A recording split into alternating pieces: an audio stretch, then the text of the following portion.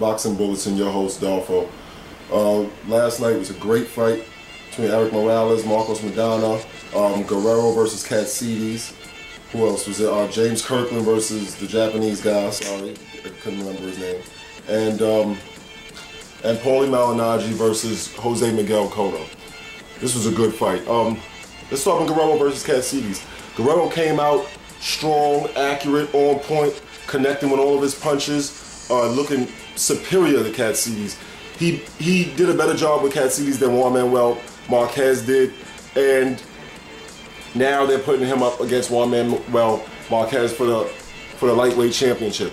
This may be the only guy that could possibly beat Juan Manuel. I think Juan Manuel is a better fighter, but this is a younger guy and he's good, he's strong, he's on point, he's got a lot to fight for.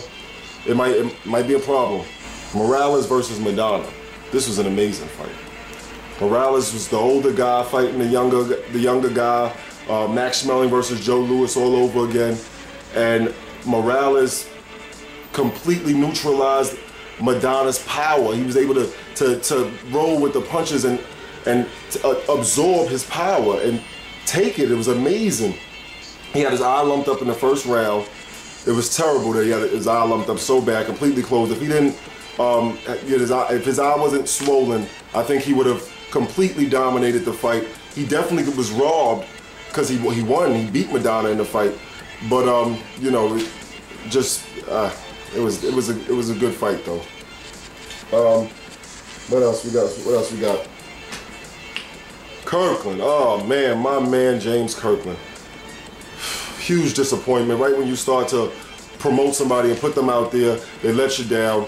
James Kirkland switched trainers from Ann Wolfe. He was looking good under Ann Wolfe, but the past few fights he's been looking shaky, and now he was dropped 3 times in 1 round by a bum, a guy that wasn't supposed to even touch him.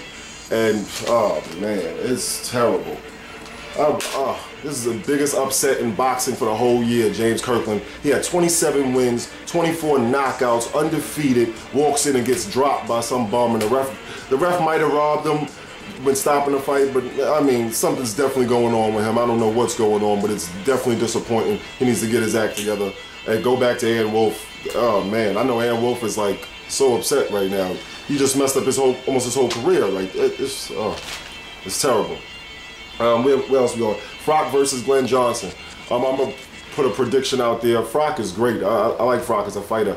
I'm gonna go with Glenn Johnson only because he's used to fighting at a higher weight and his experience level. But other than that, it's anyone's fight. What else?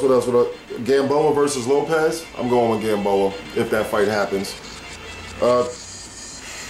Bradley is scheduled to fight Amir Khan if Amir Khan gets past McCloskey. Now, Amir Khan is a better technical fighter, but I don't think he has the will, the fortitude to get past Bradley. I just don't think he's going to be able to do it. I think he's going to lose there. But he's a good fighter. He's a good fighter. He's a very good fighter, and he's getting better. You know.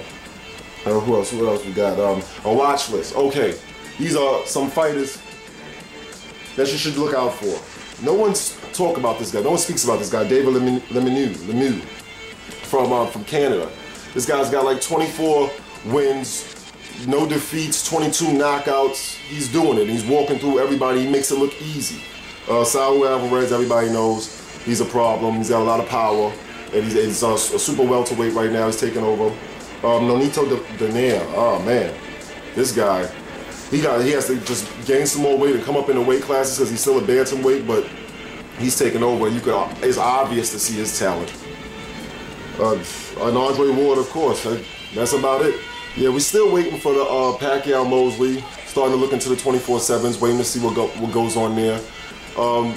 Mosley's talking like he's going to try to knock Pacquiao out, and everybody's trying to say that this is still a good fight. Come on, man. You know, Pacquiao throws 120 punches around.